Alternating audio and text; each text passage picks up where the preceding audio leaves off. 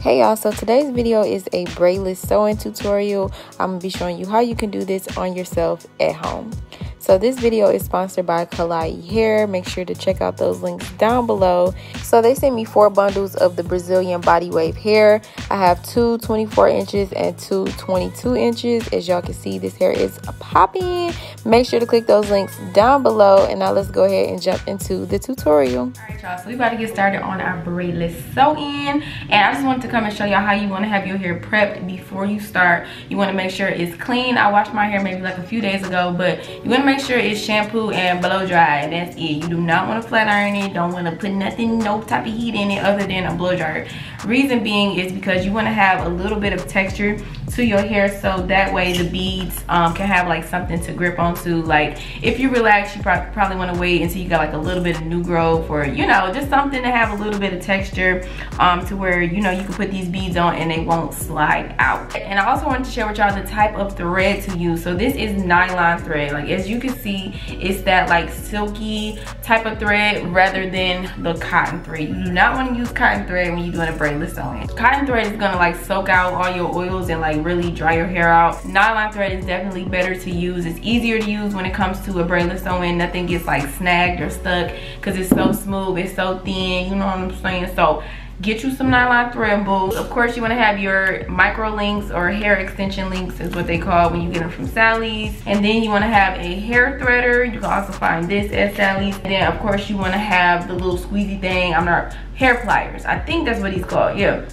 If you go to Sally's or to the hair store, just ask for some hair pliers. And this is what they should look like. Not real pliers, okay? The hair pliers so you can squeeze the little bitty bead, okay? And last but not least, of course, you want to have some bundles. Normally, from what I remember, whenever I did a braidless sewing, I only used 2 bundles, maybe like 2.5. I do have 4 bundles total from Klaiyi hair. I don't know if I'll be able to fit these. I'm pretty sure I won't because, girl, I got a little beat of head. I'll probably end up using 2 bundles. I'm gonna start off with my 24 inches. Oh, girl, I wish I could fit all of them because ain't this just so pretty? Like, this hair is so luscious. Oh, it's so pretty. You just need regular bundles. You don't need the little special link or anything because this is not micro links. This is a braidless sew-in, so you actually need like the wefted hair. And as long as you got like a couple bundles, you good to go.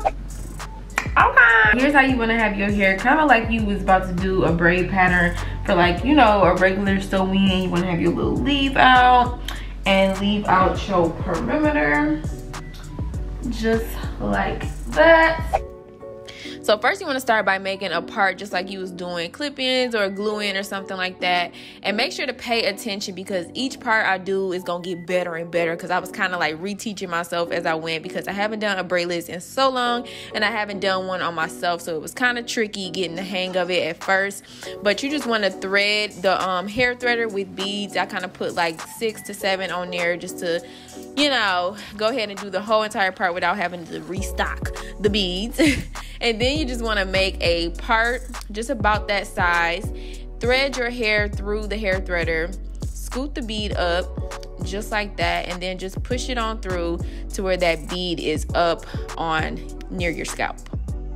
Then you just want to go across that whole section and continue making the little parts, putting your beads on just like that. So this is the very foundation of what a braidless sew-in is. Just adding those micro links in a row creates a foundation to sew on instead of having a braid.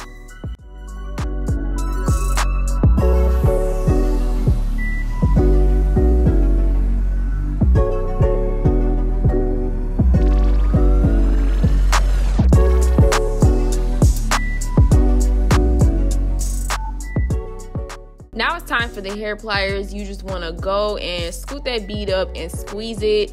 Pay attention, this right here too tight.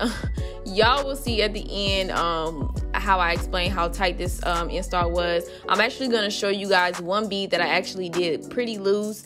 That was actually perfect, but I end up going and tightening it because I thought it needed to be like this tight, but it does not need to be this tight on your scalp. Now I'm just taking my bundles. I'm making sure to double that weft so everything can be nice and full. And also this is another piece, a key piece of what I did better as far as doubling my wefts, make sure to keep watching, because on that third row I'm going to show you guys exactly how to double your wefts when it comes to a braidless sew, and really any sew in, to make sure, you know, it's nice and flat and you don't have a bulky look because you doubled your wefts. So just keep watching.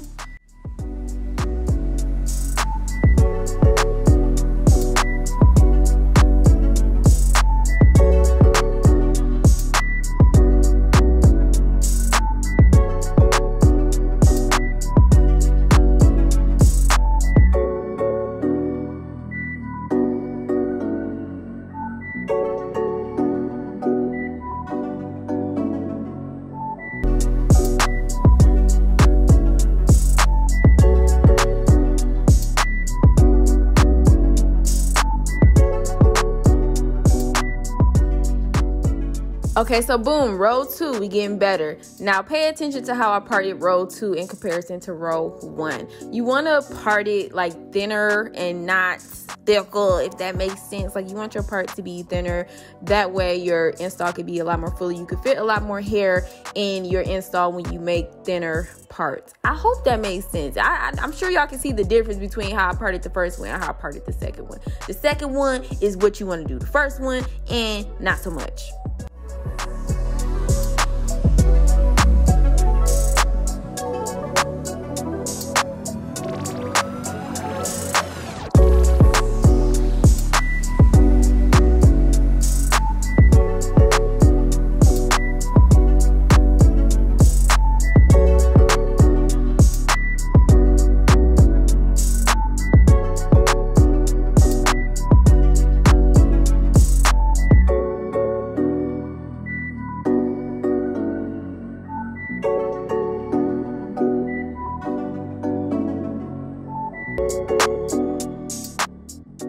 Right here, do y'all see that? That was actually perfect. Okay, y'all gonna see me go back and like retighten it, but I just want y'all to look at that one. Look at that. Look, that was actually perfect. When I scooted it up, I made it too tight. Like, y'all, my head was screaming at me. Y'all will see at the end, but this is how everything should be looking so far. You got your track sewn on. Okay, no braids. What it do?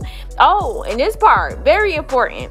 This is how you want to start doubling your wefts. So you want to put 2 wefts together, of course, but you want to put that second weft down maybe like a ½ inch to an inch. So that way it's not bulky on the sides. That way you can pull it up into a ponytail without you seeing a whole bunch of tracks. That way it's laying flat. I always used to do this, like even with regular sewing. So I just implemented this with my braidless.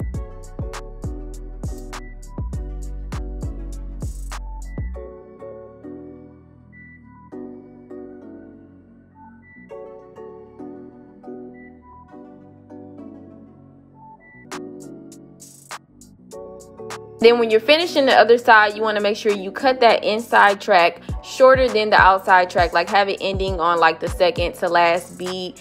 That way it can look, you know, the same as what you started with that outside track being longer than the inside, so you can have a flat install.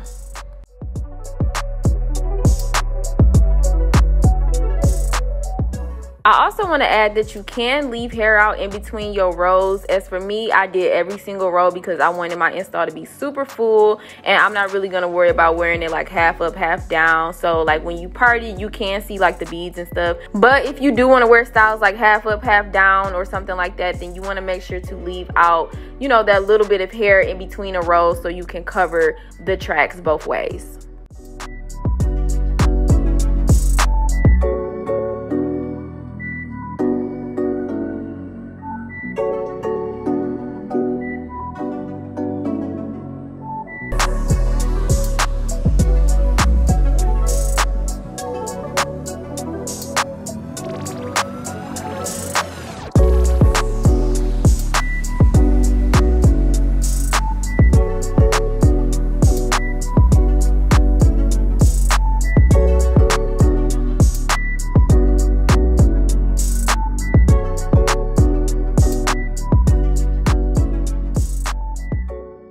So for my rows at the top, I decided to just go single with my weft so it don't be like, you know, super bulky or whatever. And yeah, we about done. I'm just measuring, cutting that weft, sewing it on. And I guess I want to show y'all right here how you really want to sew on these wefts, because I really, like, the camera couldn't really get a good angle at me sewing. But as you can see, I'm going like horizontal on the row, if that makes sense. Like I'm sewing basically the same shape as the bead is going. I am so terrible at explaining stuff, but I hope that made sense. Maybe I'll show it again. Maybe, let's see. There we go. Y'all see how that needle is going like back? If you was braiding the sewing, you would be going like vertical, but with a braidless sewing, you want to be going horizontal. You want to be going the same direction as the row, like going around instead of up and down. Yeah.